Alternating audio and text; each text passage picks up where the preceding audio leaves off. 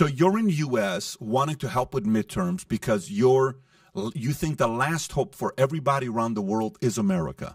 Yes. And you said you fully support Second Amendment. Yes. You fully support all that stuff. How different is freedom of speech in America, Second Amendment in America, than it is in UK? So we kind of you can get some optics. Yeah, it's wild. So I was in the back of a Uber yesterday, and this lovely lady was driving, and I said something about difference in driving in the UK, US. I said it's different because you guys could have a weapon in your car, and people kind of have some respect for that. Where I live, we're not allowed weapons. We don't have a Second Amendment. We're not allowed to be armed. Our police officers are not armed on the streets of the UK. They don't carry weapons. We have armed response units. Tyler, did you know that? Police officers in UK are not armed? Yes. They have whistles and batons, right? They have a whistle. A whistle. That stops all crime. They got a baton. They'll beat some ass with. Yeah. They've got literally that is literally the truth of the matter. What's the logic behind that, though? This weird, and so I'm British, but I'm more American with the 2-8 thing, right? This weird British idea that if you don't have guns, it makes you safer. And so when, let's just say, a jihadi comes up and goes on a stabbing spree, as they did on Westminster Bridge, he just stabbed the police officer. Yeah. And they have just a whistle to blow.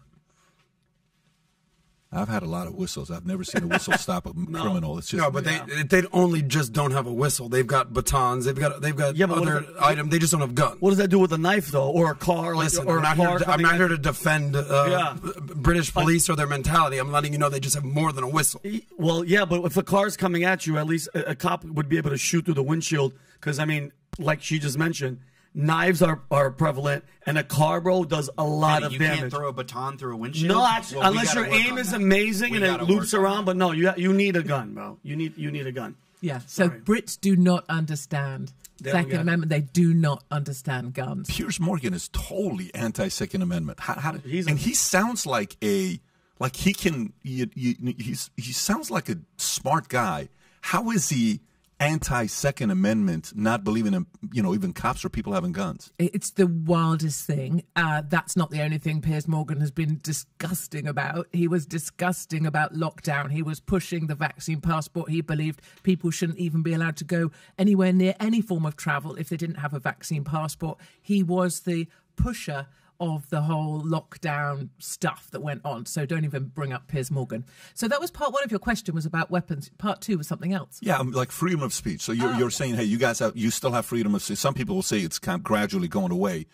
And, some things are being, but still, how different is that in UK? So for us, we have such a large web of hate speech laws. So effectively, truth becomes hate speech. And therefore, if you speak the truth, it's an arrestable offence. I've been arrested for a column in a newspaper, for example. We have people arrested for comments on chat groups, or if you make a comment on a Facebook page that is not deemed as appropriate, that is hate speech, police officers turn up at your door and arrest people. And arguably you've got hints of that here when you have the FBI turning up at James O'Keefe's door for no apparent reason other than he's on the wrong team. Certainly for us, when I left the UK a couple months ago, the last thing I did was a big stand-up night in a theatre with a guy that is just doing similar to what I do. That guy is now in prison in the UK. He was sentenced that week. When we got off stage, he was sentenced to 5.5 years in jail for speech, for videos on YouTube that were said to be stalking and harassment of people. Basically doing what we're just doing this. He was just bringing up different people, Meghan Markle, but it was a lot of the BBC he was going for, a lot of their presenters. But for doing this, it was the first case of its kind. And when you get new law, you're always in trouble. New law that said that was stalking, online stalking, and he's now inside 5.5 years. So if you like this clip and you want to watch another one, click right here. And if you want to watch the entire podcast, click right here.